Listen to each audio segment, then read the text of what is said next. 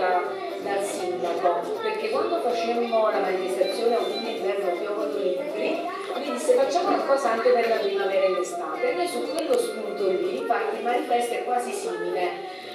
Quando facemmo autunno-inverno piovono libri, erano questi libri che scendevano dal cielo, invece con la primavera e l'estate fioriscono libri, sono questi libri che fioriscono sull'albero al posto dei fiori, scienze e artisti che lavorano sul territorio. Quindi questa manifestazione vuole permettere proprio di favorire la cultura del libro e permettere al pubblico di poter incontrare gli autori e dialogare con noi e confrontarsi, perché penso la cosa più bella di quando si va a vedere la presentazione di un libro è quello di incontrare l'autore e vedere veramente l'autore di persona, capire perché ha scritto quel libro e che cosa ci voleva dire, insomma, quali sono stati i sentimenti che ha mosso l'autore, insomma, per scrivere quel libro.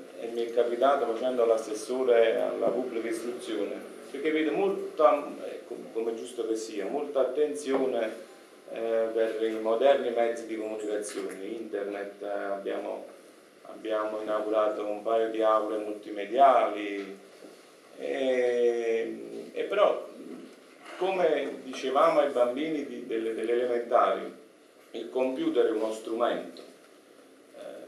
Chi come me ci lavora col computer magari fa anche dei disegni, magari anche perfetti, bellissimi, però quello che non dà il computer, cioè la creatività, uno bisogna svilupparsela da soli, quindi leggendo si riesce a formarsi ed acquisire quella giusta creatività, la padronanza delle cose che poi uno, utilizzando uno strumento che può essere un computer, riesce poi a realizzare delle proprie idee.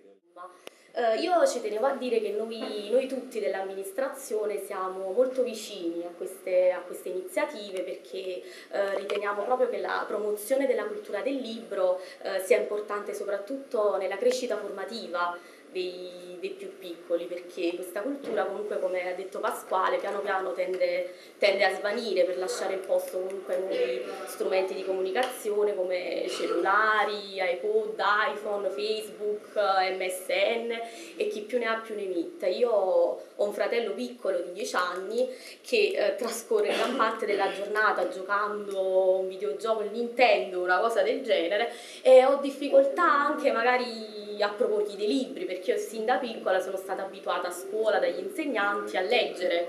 Comunque benvenuti in questa serata di primavera, in questo incontro meraviglioso che vede i nostri ragazzi qui presenti che rappresentano proprio la primavera del nostro futuro. E noi, insieme a Leotta, che è la scrittrice, illustratrice di questo testo, dedichiamo a loro appunto questa fiaba moderna. Io quando ho avuto questo testo all'inizio ho provato un po' di nostalgia.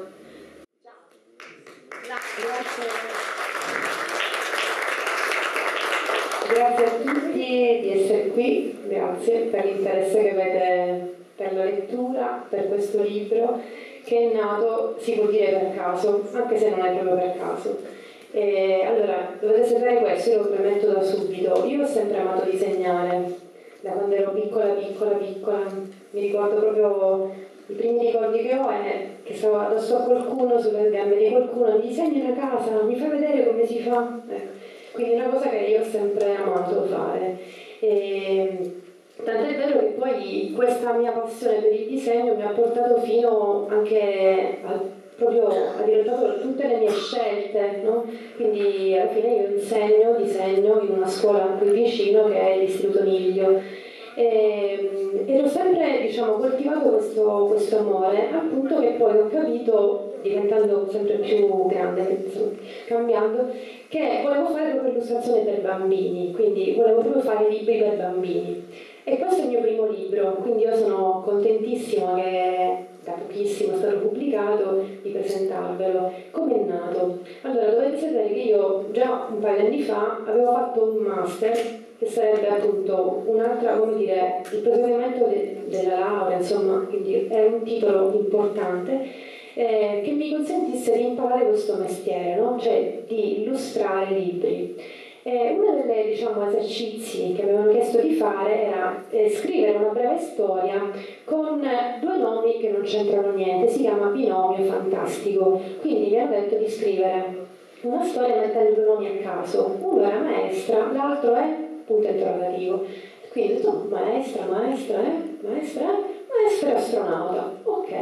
Poi ci ho aggiunto un terzo nome, ho scritto, vediamo, maestra, astronauta, un altro nome, inventore. Ok, allora inventiamo una storia, proprio perché era inventare una storia, ho detto allora l'inventore è quello che inventa le storie. La maestra è la maestra dell'inventore, l'astronauta è mistero, quindi mettiamo anche un personaggio misterioso, no? E quindi da questi tre nomi è uscita fuori questa storia. Dovete sapere che io questa storia la sono inventata sotto la doccia, ce la pensavo mentre ero sotto la doccia, così ho detto ma chissà, potrei fare questo bambino così e ho detto ma com'è un bambino? Ho detto ma com'ero io quando ero bambina, no?